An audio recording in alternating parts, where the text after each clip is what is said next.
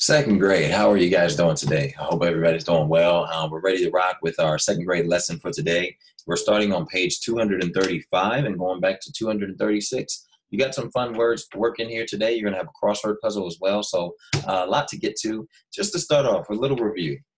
Your versus your, there versus there, it's versus its. Does it sound like I said the same word every time?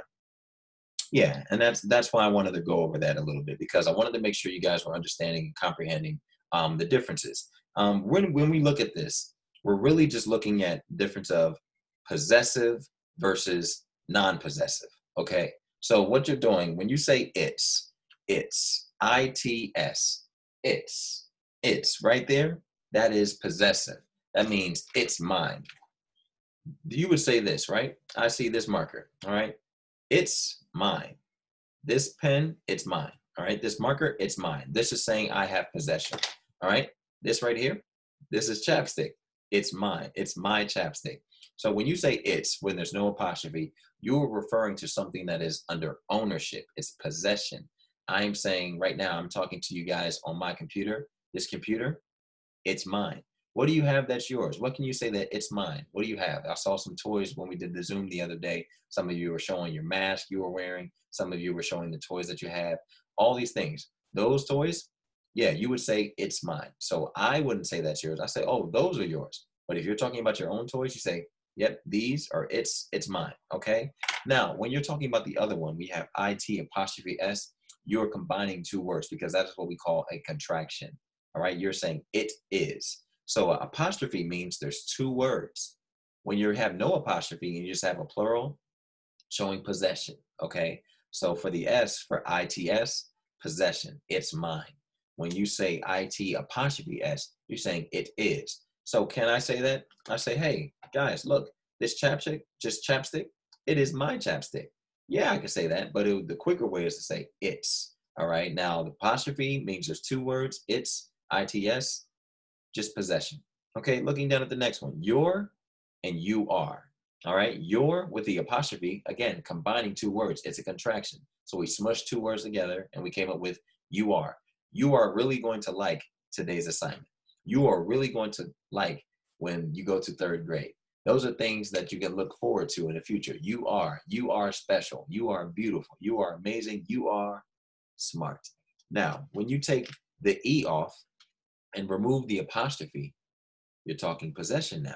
Your toys, your shoes, your shirt, your friends, your. So no apostrophe and no E means possession. If you put the apostrophe, it's two words, all right? The apostrophe means what?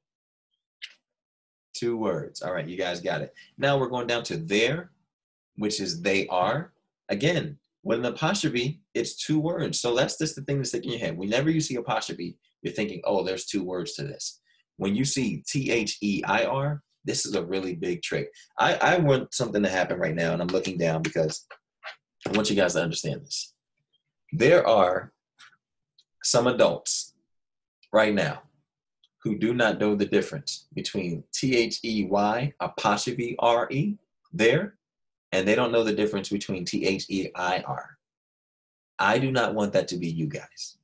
I want my students, my class, to say, Mr. Hunter, he told me, I'm never going to forget. THEIR means you are talking about other things. You're talking about possession. You're talking about other people. So I say, oh, you can even be talking about a lion. You see two lions together and they're eating. You say, oh, that's their food. That's possession. That's their food. It belongs to them. So THEIR, possession. Everybody say THEIR, there is possession. So when there's an E and an I in there, it's possession. Everybody do it like this, possession, possession. All right, when it's THEYRE, that's two words. It's an apostrophe, not possession. All right, everybody get it? All right, my friend, I'm telling my friends I'm teaching, and they said they are going to get it. And I said, yes, they are. So that's the first one, there, all right? THEIR, possession. All right, so today we're gonna take a break from the prefix with un and re. That was a lot of fun. It's pretty simple. But we're gonna go back to some more contractions. So we have an example up here on the board. We're gonna go through the problems. I'm gonna give you your dictation and I'm gonna let you go enjoy the rest of your day. All right, so looking at number one, it says, write the contraction for each set of words on page 235. Make sure you write your name with your pencil.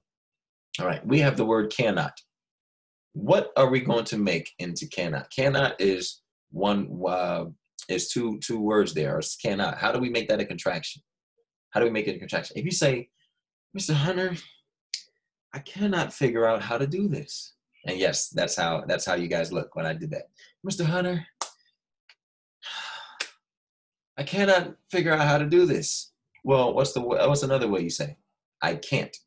Now, here's what I would also say. My father told me when I was growing up, he said, don't you ever say can't. Don't you ever say that you can't do something. Always try your best. So we're going to try, but if we're writing the word cannot, it's quicker, and a contraction says can't. So you're going to turn that into can't. How do we write can't? Well, we're just going to take it simple like this. All right. Take it. Put the apostrophe. All right. You should never use a word that you don't know how to spell. All right. Try to use, if you don't know a word, try to spell it. Figure out how to spell it. All right. Let's go down. Next one says was not. I was not at school yesterday. I was not at school. Or I wasn't. I wasn't. So we need to add an apostrophe. Okay. I wasn't. What are you going to do? You're going to add a W to A to S. Then you're going to add an N, put an apostrophe, and then put the T. Wasn't. Wasn't. All right. We're going to add that there.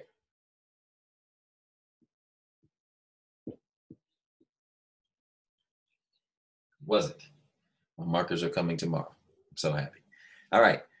They are. Wait a minute, guys. Didn't we just review this? Isn't there something over there? I'm not even going to write that one. They are. There. They are. There they are. There they go. There they are. There they go. You guys get it? All right. And last one. You are. Wait a minute. Seems like Mr. Hunter knew what we were going to talk about today. All right. So that's you are equals your with the apostrophe. You're adding two. It's a contraction. Two separate words. All right. Let's get ready to go on down to the next one. You're going to do the rest of those. If you want to pause the video and while you finish that, go right ahead. We're going to move on to number 2. So number 2 says, write the correct words to complete each sentence using each word in the box one time. Okay, so guess what? This time they give us the clue. They're only going to use these words one time. So we only have to do it once. All right, I'm excited about that. So let's look. Let's start reading. The king vulture lives and believes. Ooh, the king vulture. You ever seen a vulture before? I'm going to show you a vulture. Look forward to that in the video. The king vulture lives in Belize. Blank feathers are brightly colored. Okay. Okay, I think I know what it is, but we have to try. Let's look. Let's go through the blank. We have to go through all of them. So what feathers? Their feathers? It's talking about one person, so it wouldn't be more. They are feathers? No. Your feathers? The king vulture lives in Belize. Your feathers are brightly colored. No. So we can mark out your. We could probably mark out you are. So now we have to come down to the last two. It's and it's with the apostrophe. Which one of those shows possession? Whose feathers are we talking about? We're talking about the king vultures. So if we're talking about possession, we have to add the I to T and the S. No apostrophe. Apostrophe means two words. We don't need two words there. We need one, possession. So its feathers are brightly colored. Now, here's what you do. Go up to the box, the word that you just used, take your pencil, cross it out. Now you won't be confused and think, oh, I have to use that word again. Because now you know you only have 5 choices left. Okay? Now, keep reading, right? It says, blank known for their strong bills and sharp claws. Blank known. So let's look at the first one. They're known. I think it's going to be there, but which there is it? Guys, we just went over this. When you see a contraction, it's 2 words. Does a contraction show possession? No, a contraction does not show possession in this case. So what are we going to do? Wait. Am I confusing you? Am I messing up? Oh, Mr. Hunter was wrong. That's why you have to pay attention and don't just listen to somebody telling you the answer. So let's look closely. All right. There is possession. They're known for their strong bills and sharp claws. But the THEIR that says possession, that's not talking about possession in this sentence. There's nothing being possessed. So they are with the contraction. Guess what? That's the one we're going to use. They are known for their strong bills and sharp claws. So instead of they are, we're right there. Now, Mr. Hunter, why would you waste our time? Why would you try to confuse us? It seemed like you were just going to keep going. I was going to keep going, but you have to stop. You have to really pay attention to this. They sound the same. They start with the same letters. But that's why it's important to know the meaning. A contraction means two words. When you have THEIR, possession. You want to know the difference between possessive and contractions. All right, non-possessive. All right, keep reading the rest of the sentences, and you're going to plug in the other words that are in the green box, okay? And make sure you cross them out once you finish using them. All right, I'm going to read your dictation for you, starting at the bottom. You have 3 words at the top, and then I'll read your sentence at the bottom, okay? So if you're not finished yet, go ahead and pause the video. You can pick back up when you're finished. All right, so we're ready for our dictation. The first word you have is neat. Neat. In the morning, you should make your bed nice and neat. Next word is neatly. Neatly. All right. My bed was made neatly this morning. Neatly. And next word, neater. Neater. My bed can be made neater. Neater. All right, the sentence underneath the bottom says, wasn't your sunburn painful? Wasn't your sunburn painful? Wasn't your sunburn painful? That's the sentence. All right, interrogative question there. All right, turn the page over. Number 1 says, add the special sound to make the word. Find the words in the word search.